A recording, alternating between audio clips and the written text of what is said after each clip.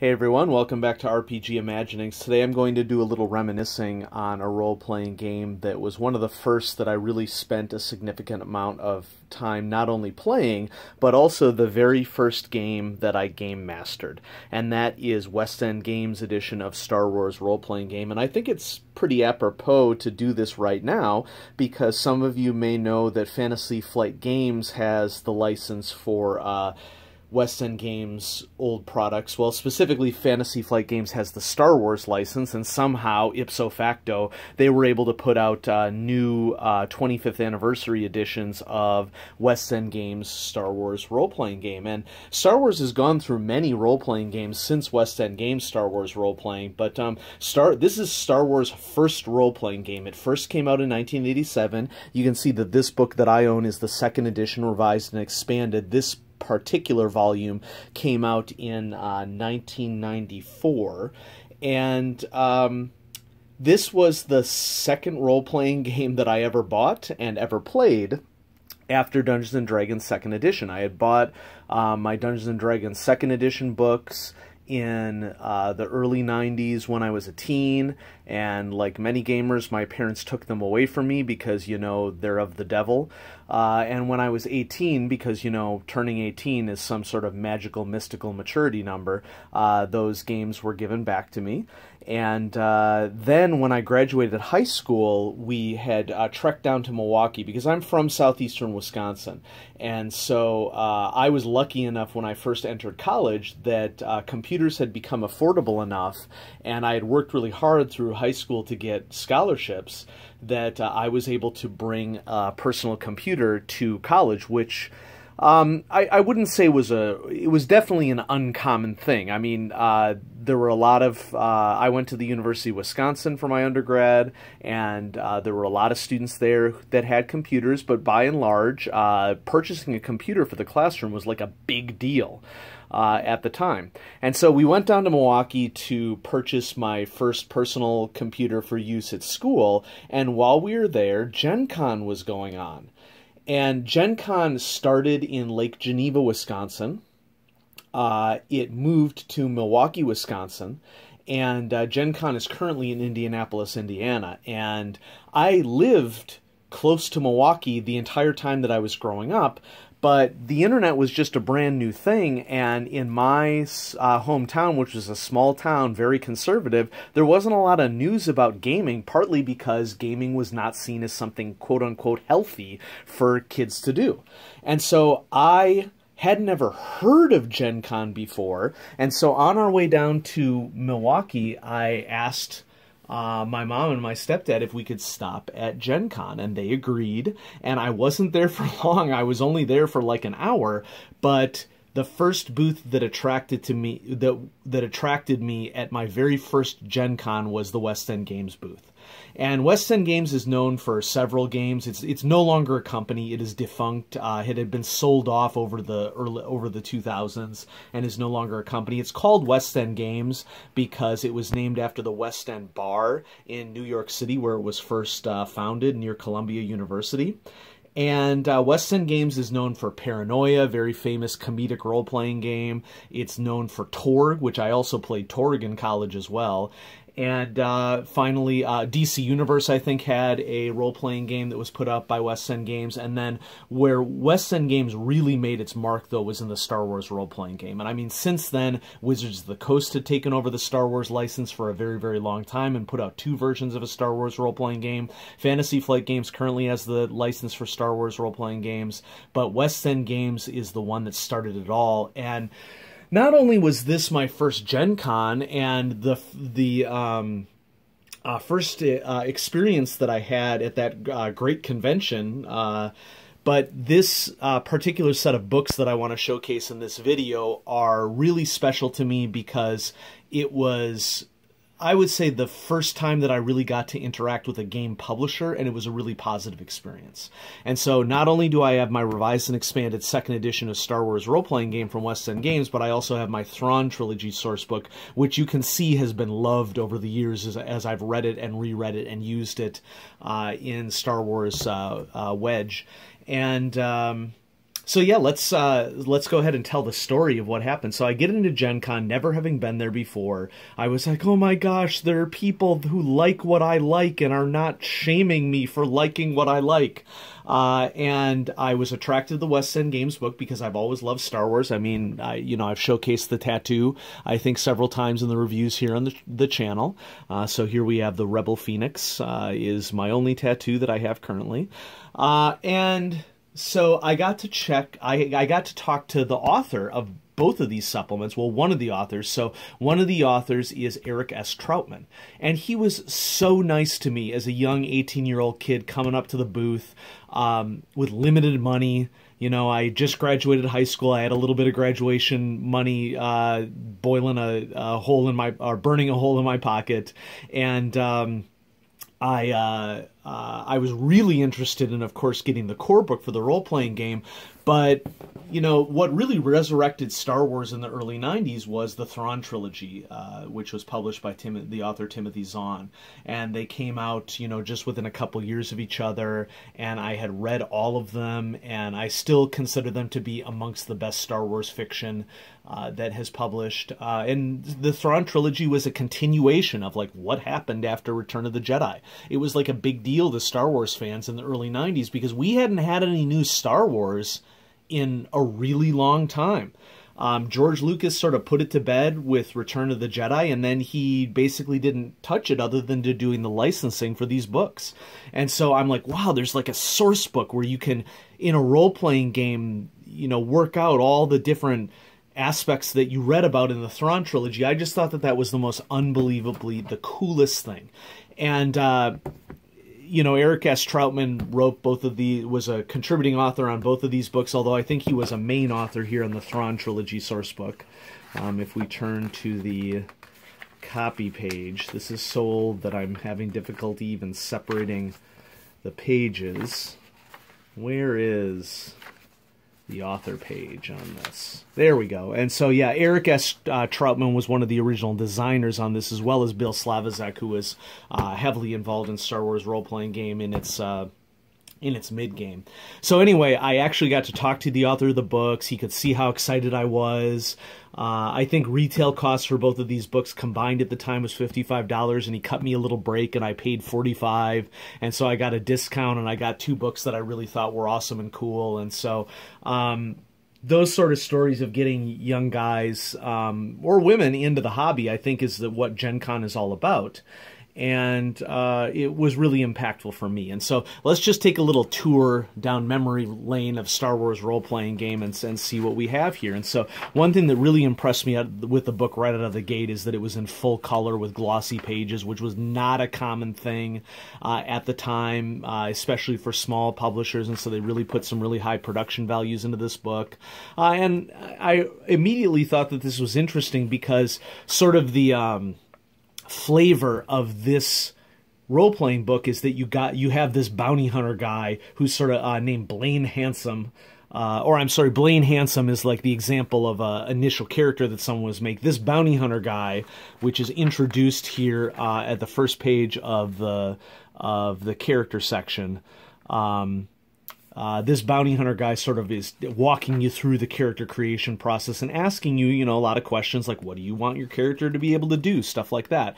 Star Wars role-playing was a D6 system, and West End Games was known for its D6 system, and so basically you would have a difficulty number that the GM would set based on die 6, and every one of your attributes and every one of your skills was based upon rolling a number of 6-sided die, and then adding, if there are like extra pips, like right here it says 3D plus 1, well, you'd roll 3D6 and add 1. And so West End Games Star Wars was really accessible because everybody had all sorts of D6 lying around, and if you wanted to, you could cannibalize them from other board games if you didn't have access to like sets at game stores. So it starts you off in the character creation process, or to help you with understanding the role-playing game, with sort of a little choose-your-own-adventure thing here at the beginning. And coming back to this real quick, part of the reason why I'm doing this right now is because Fantasy Flight Games released a 25th anniversary set of this that I think is retailing for $60 that contains this original role-playing game book, and I want to say like the Rebel Alliance source book is part of it or something like that. And so if you're liking what you see here, this is a product that has been re-released. And so they have an example of play, and this is they have a player handout here that you could photocopy, permission granted to photocopy for personal use, that you could hand out the basic rules all summarized to players so you could get them into the game.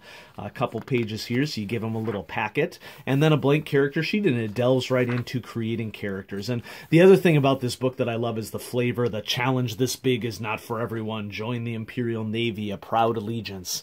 And so when I was watching Solo a couple months ago, that was something that like really brought me back to the days of WEG Star Wars, because there was this recruitment for the Empire in the background of one of the scenes.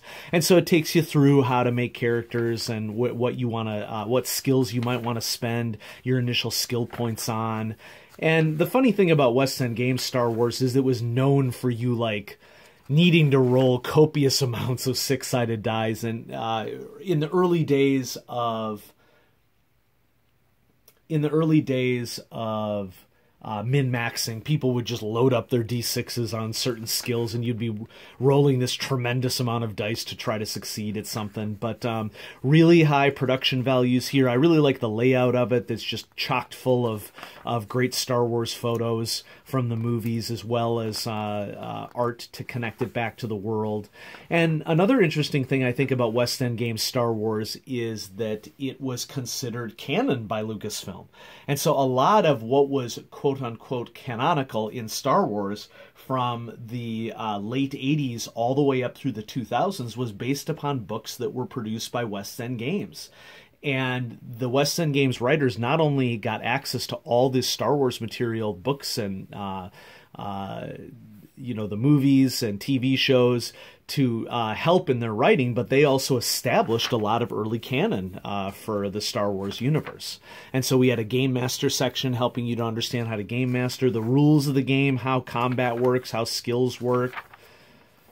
You know, standard role-playing stuff. Movement and chases, especially with spaceships, this is an important thing for an action-oriented game. And, you know, before Savage Worlds, which I think is one of the best action-oriented role-playing games out there right now, I would say that WEG Star Wars was another just really action-oriented game, that the nature of the rules and the way that the core rules were laid out was really geared towards action. And not to say that Dungeons & Dragons wasn't geared towards action, but the purpose of this role-playing game was really so people could replicate every aspect of what they were seeing on the screen. Starships, chases, all that stuff. And so there's rules for different sensors for the spaceships, how space combat works. There's section here on the Force, and so now we have a young Jedi who's introducing us to the nature of the Force, and we were all like, she has a red lightsaber, what does that mean? And of course it didn't mean anything, it was just a choice for an artist. And so all the details of the Force. And what was interesting about the Force in this system is that, you know, unlike a magic system where you'd have a certain number of spells that you could quote-unquote cast, or a certain number of power points that you had to expend, the way it worked is that you had 3 Force skills in this game: control, alter, and sense. And then depending upon whether or not you could beat a difficulty, you could do whatever you wanted with any of these powers. And so that was a really nifty aspect of this. The first game that I GM'd was a Tales of the Jedi era game. And somewhere around here, I don't have it right now, I have my Tales of the Jedi Sourcebook, which is arguably one of my most favorite sourcebook, that was based off of the Dark Horse comics that came out for Tales of the Jedi. And so we ran a Tales of the Jedi campaign right as I was finishing up college, and as I entered my first, like, quote-unquote real job, we would spend weekends playing this Tales of the Jedi campaign, and that was the first game that I ever GM'd, and we had a lot of fun with this. And so what I might do here is I might tag some people who were part of that game, because we still reminisce about it periodically. And so now here we are at the adventure section. It gives you a little advice on running adventures, designing adventures, wanted for crimes against the Empire, these 3 rebel scum. You know, it's flavor like this that just made it awesome.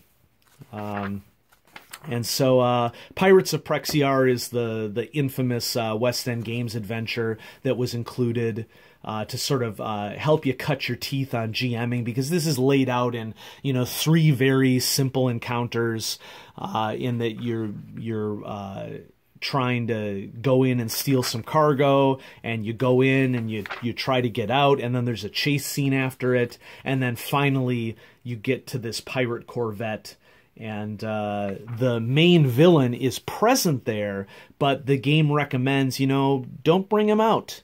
Keep him to save for later. And I think that as a narrative technique for a game master, if you really want established villains, you gotta establish your villains by having your villains escape.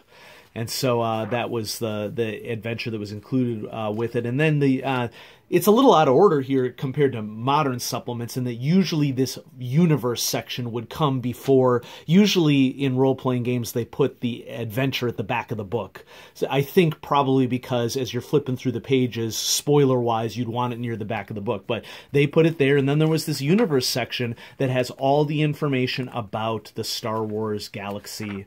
And Alderaan destroyed, but here we have the New Republic symbol right here. Support the New Republic. And so, history of the galaxy according to canon at the time, the slice where the majority of stuff happens. You can take a 4-week grand galactic tour with Galaxy Tours. And I remember going on the Star Tours ride at Disney World with my parents and just thinking that was the bee's knees. And so, yeah, just a lot of flavor here. So, continuing on, how are you going to populate your world with interesting Game Master characters? What would typical enemies look like, whether bounty hunters or Imperials?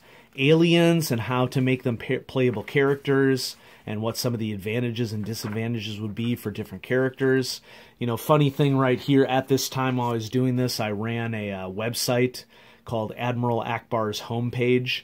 Home One. And so back in the early days of the internet, we had fan websites back in the mid-90s. Okay, it was a thing, but we had them all on GeoCities, and so I ran a fan website for Admiral Akbar.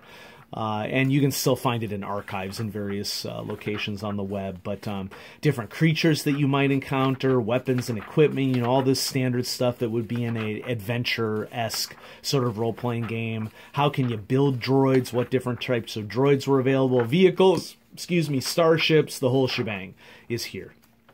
And so I pored over this book. Hours and hours just poring over this book, rereading it, partly because I love games, partly because I love Star Wars. And so here at the back of the book, you have all sorts of sample characters if you want to, get started really quickly and then just distribute some skill points. They do that for you. And of course, permission is granted to photocopy for personal use. And so, yeah, lots of variety here of different characters that you can play. So that's it. This is the core book for 2nd edition, revised and expanded, that I think was released in 1994. But at the same time, I also got the Thrawn Trilogy Sourcebook, which contains everything that you would see in those 3 major books that he wrote, which were Heir to the Empire, Dark Force Rising, and The Last Command. And so you saw an introduction by Timothy Zahn, the original author of the books, introduction to the source book, and then what was Thrawn's deal? What was he trying to do? When we first started playing WEG Star Wars, we were actually playing a Rebel Spec Forces game. So now that I think about it, a Rebel Spec Forces game was the first game that I ever ran, and then that was followed by the Last Jedi game that I did. And so this is a black and white book, soft cover, perfect paperback. Declaration of the New Republic by Mon Mothma and Princess Leia Organa and Borsk Fele from the main leader of the Bothans on Kothlas, and all the planetary systems that signed on to the New Republic. And then what I really appreciated about this book is that it had this organizational information about how the New Republic was organized, who the major figures were in it, all game stats for them, which when I was young, seeing game stats for my favorite characters was just the coolest thing. Rogue Squadron's insignia and Hobby and Wedge. I also read all of the Rogue Squadron novels when they were released in the late 90s, and those were some of my favorite Star Wars novels. A new chapter on the Force reflecting not only the famous character, villainous character from the Thrawn trilogy, Joruus C'baoth, but also some Force powers that were new and never before seen in the Thrawn trilogy, and they're all statted out for West End Games Star Wars. Some cool Grand Admiral Thrawn's. I really like this. This is one of my favorite images from this book. Grand Admiral Thrawn's Armada. What was his picket line and close support and main battle line like while he was trying to hold the Empire together after the disaster at Endor. So just lots of information about the Imperial forces, information about Talon Karrde, one of the coolest characters to have been created in the Thrawn trilogy. Sort of this rogue rebel. He had Talon Karrde before, gosh, what's the name of the new character in the Rebel movie? I can't believe that I'm blanking on this. Anyway,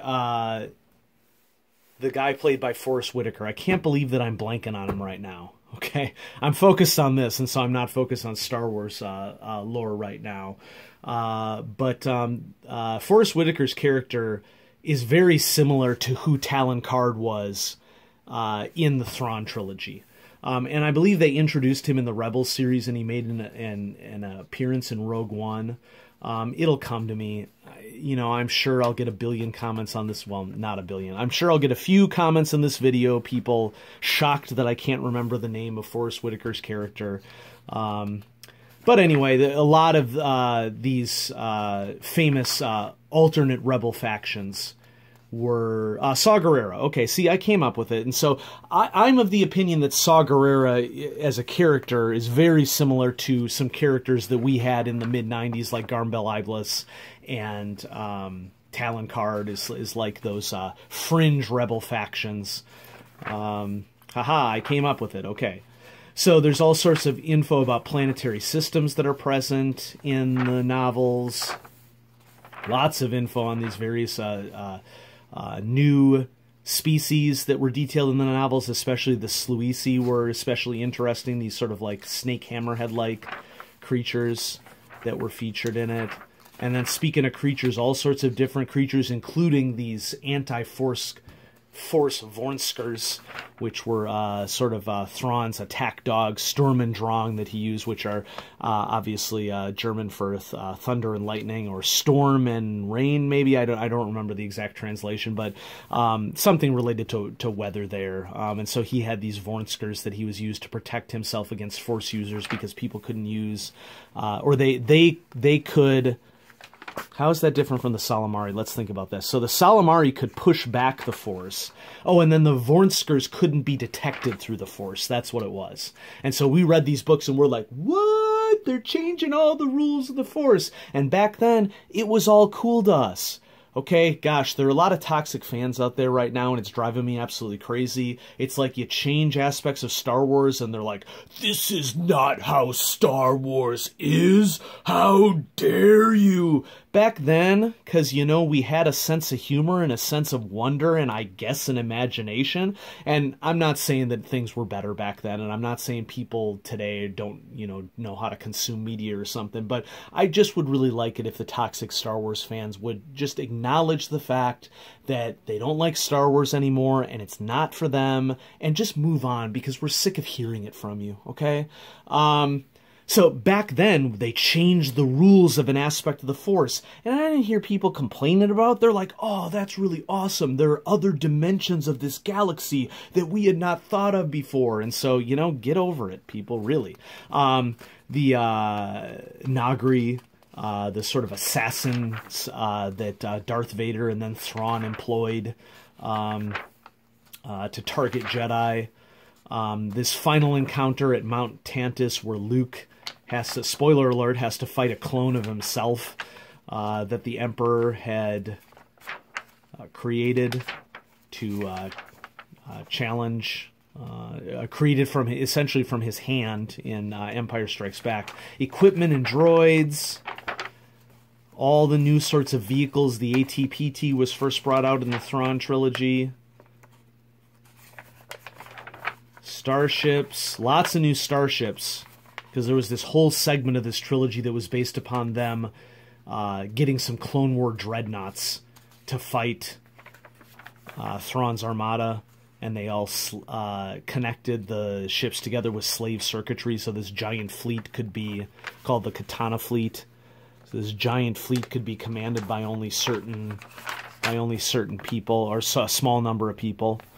Okay, so that was like a new technological aspect. Space defense stations compared to a Star Destroyer, you know, pretty big. Interdictor cruisers were first used in the Thrawn trilogy, and now they have become an established part of Star Wars lore. Star Cruise, Mon Calamari Star Cruisers. The Strike Class cruiser was a modular Imperial spacecraft that was used to great effect by Thrawn. All sorts of fun. I've always really been interested in Star Wars spaceships. It's been a huge thing. The Lady Luck, Talon Card's infamous yacht.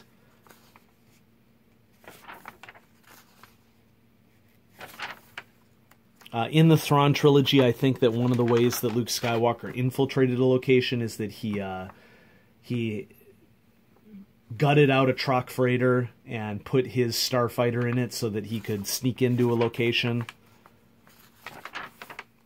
And then, you know, some interesting tactics that you could use in the game, but also different battles that were present that were written about in the novel. And so, you know, you can tell from the condition of this book that I've read it and reread it, and it's just a really important aspect of my role-playing hobby over time. And so I wanted to share that with everybody, especially since some of the viewers of this video, I've been involved in a 10-year-old D20 and then Saga Edition version of Star Wars role-playing. We haven't moved over to the Final Fantasy,